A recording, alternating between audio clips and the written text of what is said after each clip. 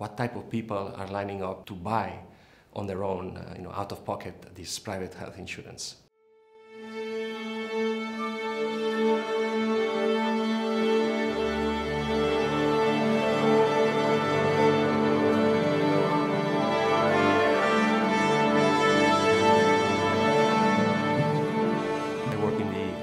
Autónoma of Barcelona and the Barcelona Graduate School of Economics. I am Marcos Hernandez and I work at the University College London and the Institute for Fiscal Studies, and I come here to collect the Royal Economic Society Prize.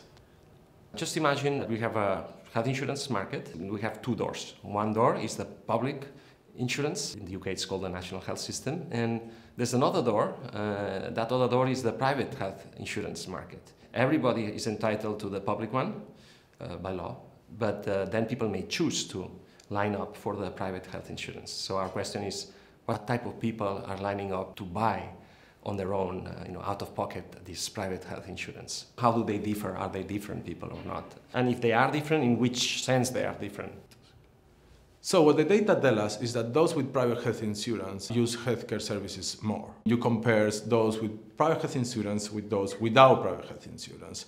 But that comparison can be misleading. This could be either because they care more about the health, this could be because they are unhealthier, or that could be because they have easier access to the hospital and specialists. In the private health insurance, it's people who choose to pay out of pocket, or they pay for that private health insurance. These are the people we're interested in, but we don't compare these people with the people who are in the national health system line. We compare these people who are in the line in the private health insurance out of their choice with the people who didn't have to be in the line of the private insurance because they got it from the employer.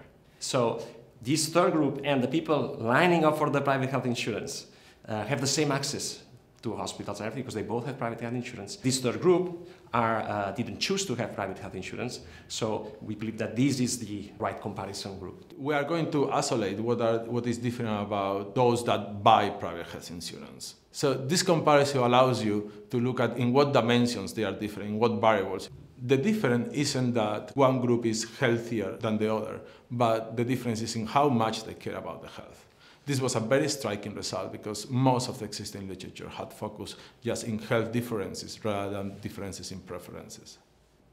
Let's suppose that we start from a fresh private health insurance system with the hopes that the expensive people, the people who are in worse health conditions, who are not as healthy, are going to go there. Well, our result says that this is not the case.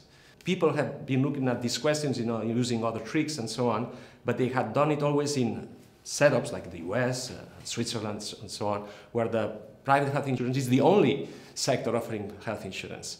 And I think that having extended our analysis to situations where there's this public health system side by side with the private health system is what it's new.